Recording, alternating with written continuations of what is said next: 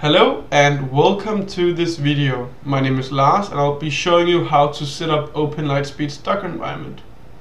You'll need to have Docker and Docker Compose installed.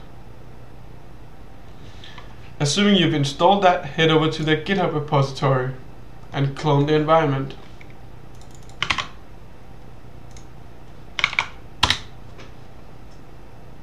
Navigate into the folder. This is all the files that comes with the setup.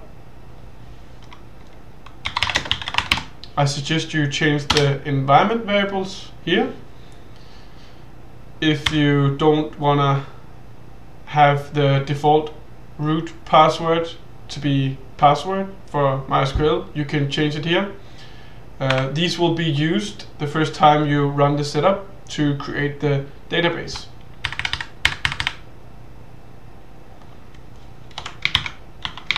When you're all ready to run the setup, write Docker Compose up. This will then create the containers, and you should now have OpenLiteSpeed running. So navigating over to localhost shows a 404. That's because we didn't add any content to localhost yet, but LiteSpeed is running. We can then navigate to the backend and make sure everything is working here. It is.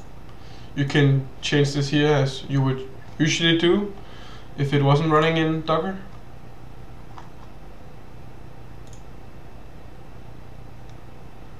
Yes. So let's add some content to localhost. We have provided a demo script that installs a WordPress installer to localhost for you.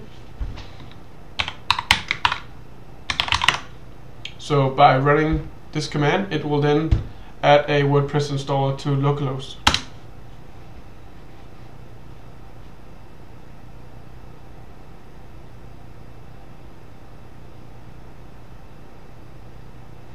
Great. Now, navigating to localhost shows a WordPress installer. Great. So let me show you a little bit about this structure and how you can work with this setup.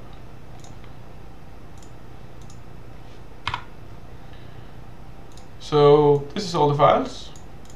There are more files, but they are hidden. And if you go into sites, localhost, HTML, you will then see all the files. So if you want to do any development, or if you want to add a site, this is how the structure would be. So let's try to add a new domain. We have provided a lot of scripts to make it easier to add domains without using the OpenLiteSpeed's web admin interface. So by using this script and running the domain you want to add, let's say test.localhost,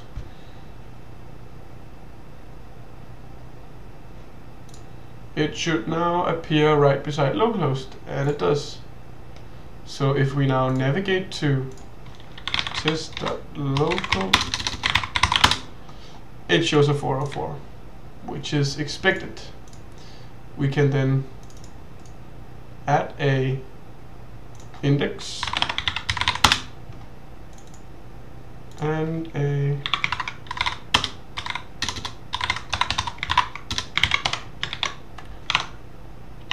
and now it shows PHP info. So that's all working. Yeah, I think that's it.